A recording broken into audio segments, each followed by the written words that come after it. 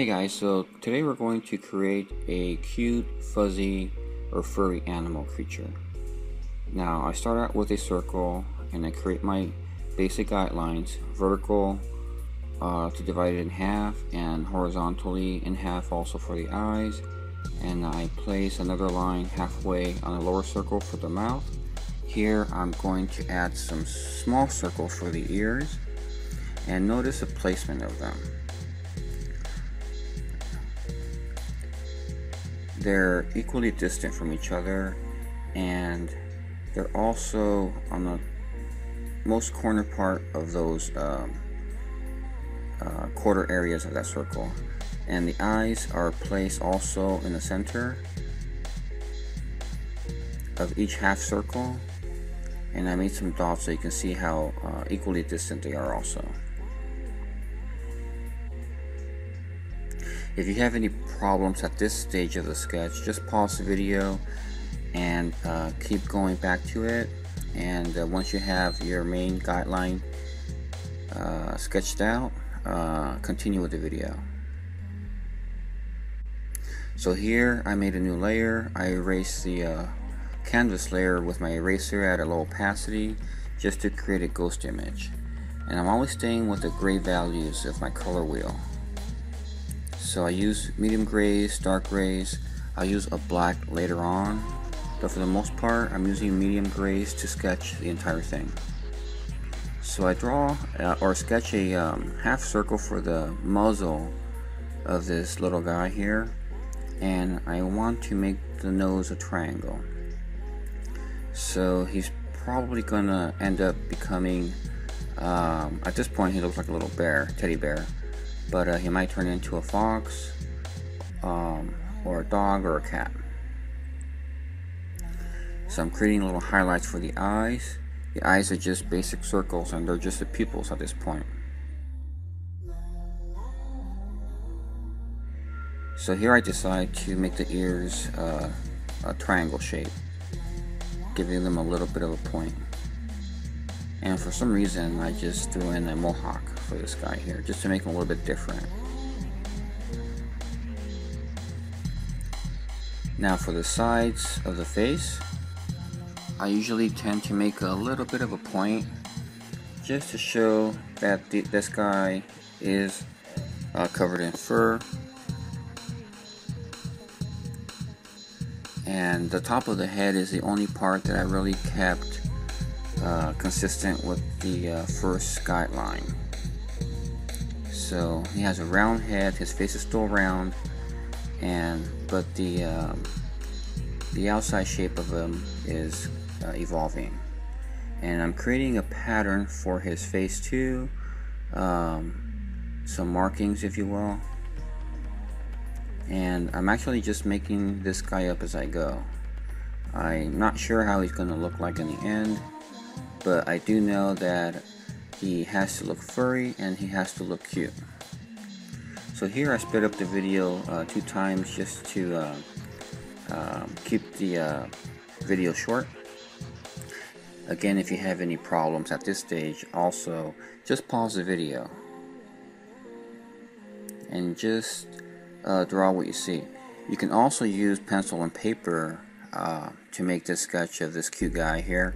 You don't have to have software at all, but if you use software, you can follow along with Corel Painter. If you use software, that's also a very good program to use to draw with if you have a tablet. So here I'm creating patterns for the face. They look like horns, but they're just markings.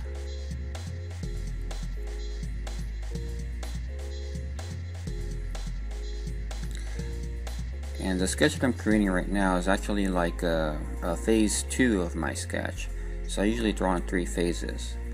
In the 3rd phase, I'm going to lightly erase this much of the sketch and draw in my furry lines.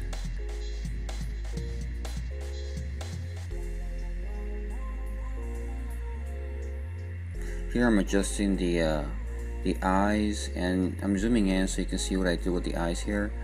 The corners of the eyes are pointy like a cat. The inner corners are lower and the outer corners a little bit higher.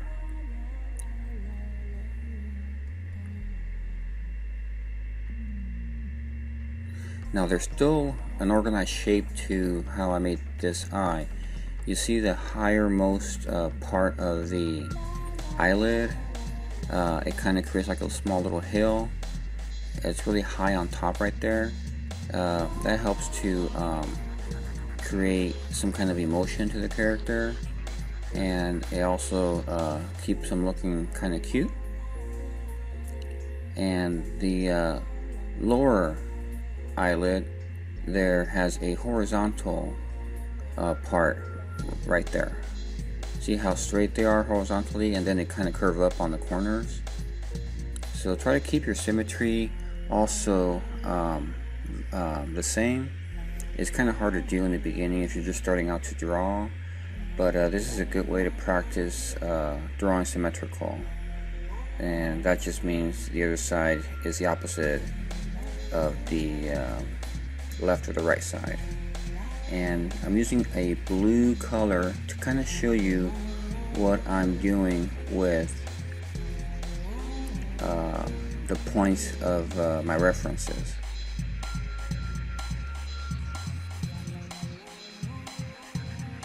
So here I created some reference points so you can see pretty much where I place things. The big blue dot in the middle is the center of the first guideline, the middle of the circle.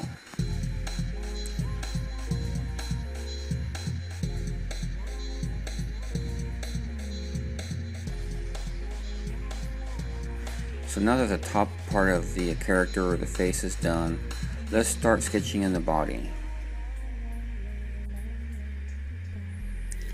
These are just another initial phase of my guidelines.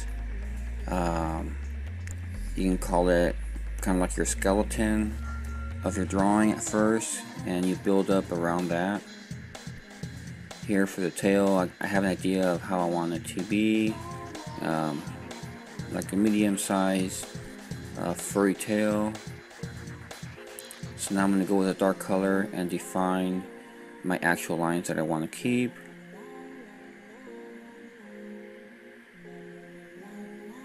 And I'm sketching kind of quickly, even though it's sped up 2 times. This is how I sketch normally with pencil and paper also.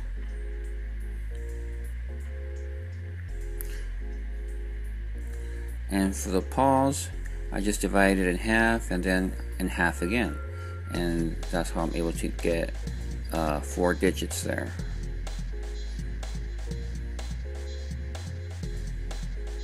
Notice I use sharp angles at first. It just helps to make the drawing go quicker. Later on you can smooth them out. Here I'm giving the little guy a collar, so he looks like it's somebody's pet. So now we're ready to create the next phase of the drawing, and this part of the video sped up 4 times because it took me a little bit longer to create this. But as you can see, I'm starting to create the fuzziness, and they're just short little hatch marks. That's all they are, but the direction of the hatch marks is consistent with how I want the fur to travel, so it looks natural. And the guy has a coat of fur that is flowing downward away from his body.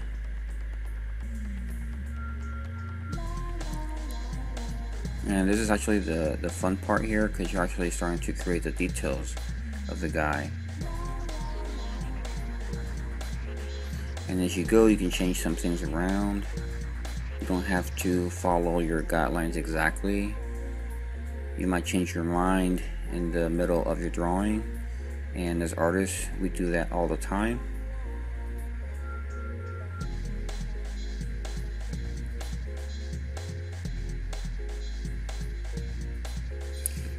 So the bottom of the jawline here, which I raised up a little bit.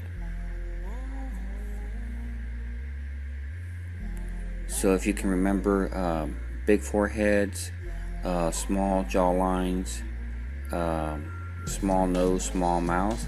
will make for a very cute character. And this video will just show the finished outline of this guy that I sketched in. In another video, I'm going to color him in, again using Corel Painter.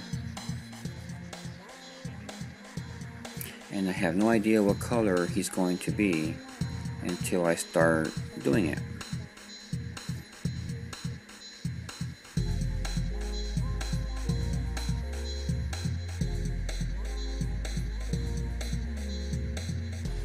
If you notice, mostly all of my furry lines are just hatch marks.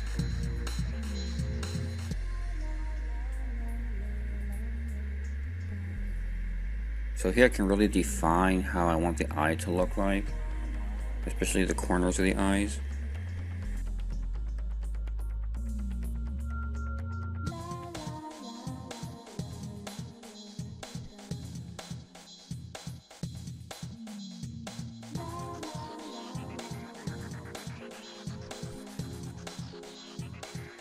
His left eye was a little bit too small, so I'm going to make it a little bit bigger. This is where you have to kind of watch your symmetry. Make sure the left side is the same as the right side, but the opposite.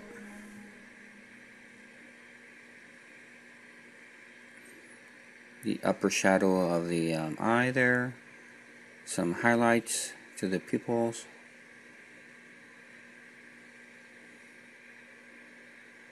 And he's pretty much done. I'm just going to erase the all my guidelines, and here's the final version of this cute little furry guy. Hope this helps. Thanks for watching.